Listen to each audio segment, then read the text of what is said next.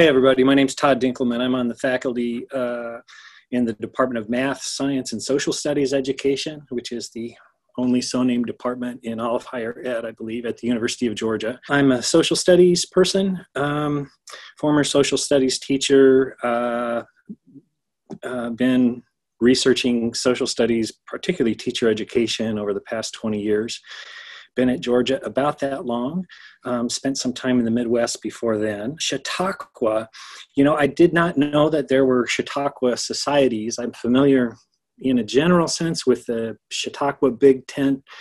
I'm thinking upstate New York, 1870s, 1880. My interest is, in addition to the common good and preparing students through the academy, is bringing a group of probably master's level or advanced senior level pre-service social studies teachers to work and facilitate the learning and the engagement in the academy.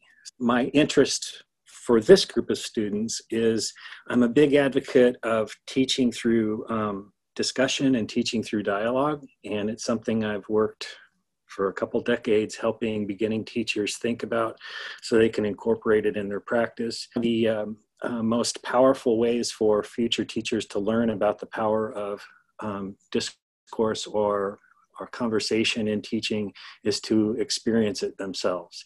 So the idea would be these pre-service teachers and a few maybe in-service teachers would come and we're thinking about the National Issues Forum protocol, do some training on that, and then they would descend upon the academy to support the students for that week that we do that work.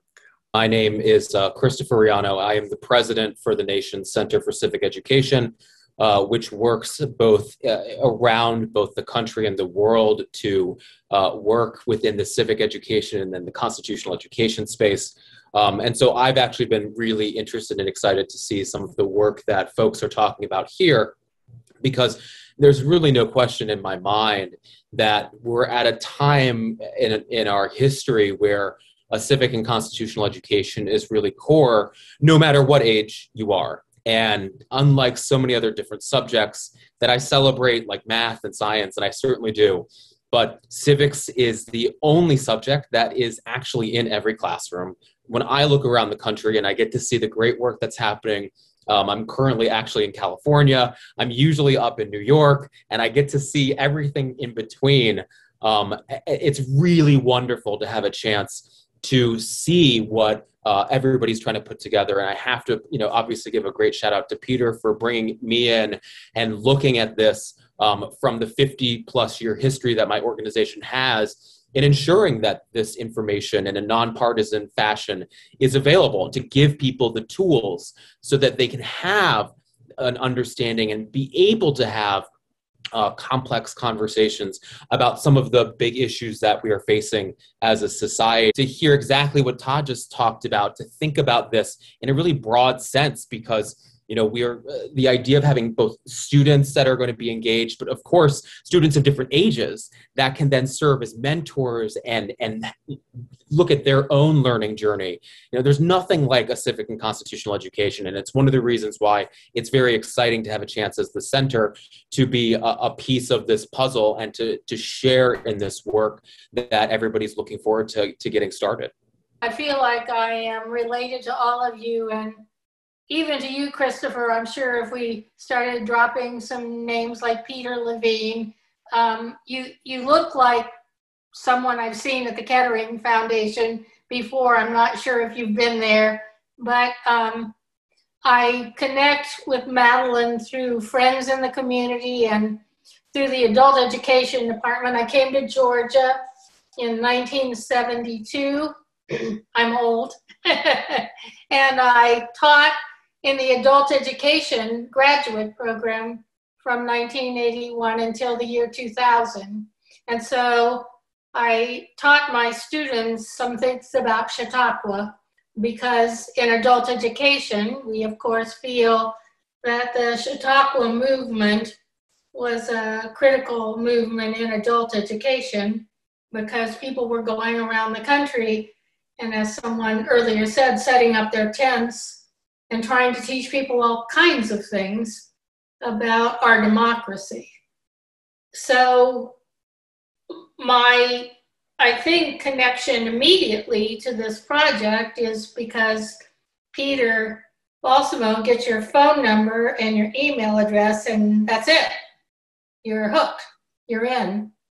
And Todd and I, of course, are colleagues, but Todd I really know because my son, who is called, I'm very proud to say, the Director of Innovation in the College of Education, has repeatedly said to me, you must meet Todd. You just have to know him. So I feel connected to all of you. My immediate connection to this project is that I am one of the pioneers, that's what we get called, for the National Issues Forum. So when David Matthews and people at the Kettering Foundation were bringing people together in 1981, 40 years ago, we're celebrating our 40th anniversary, I had the opportunity, representing adult education, to think about how we established the National Issues Forum, which was because of David Matthews, who, Christopher, is a graduate of Columbia, and became the Secretary of HEW during the Ford administration. He felt that, I think really coming out of that work and perhaps some experience, he had been the president of the University of Alabama before Gerald Ford asked him to serve in the cabinet. David felt that the American public was not engaged, as they should be, in conversations about public policy issues. So I had an opportunity, along with many, many, many other people, to try to, well, inform one another about how we might create an opportunity to have conversations in the country that engaged the public. We really meant everyday folks, public. And so I've been at that for 40 years. Todd has proposed this academy of an opportunity for younger students in the Athens area to come together at least for a week. It might be longer, maybe a week or 2 weeks. And he would, of course, involve some of his students.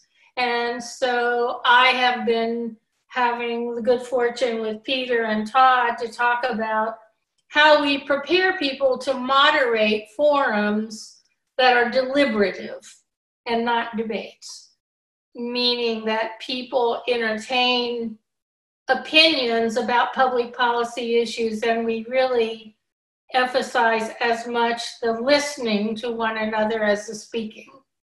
So I'll stop there, but say, you know, that's how I see my connection to the work. It's kind of, perhaps I'll have an opportunity to work with some of Todd's students who will then be working with the younger people in the community around this academy on having good conversations that engage the public in thinking about these critical issues that we all are confronting.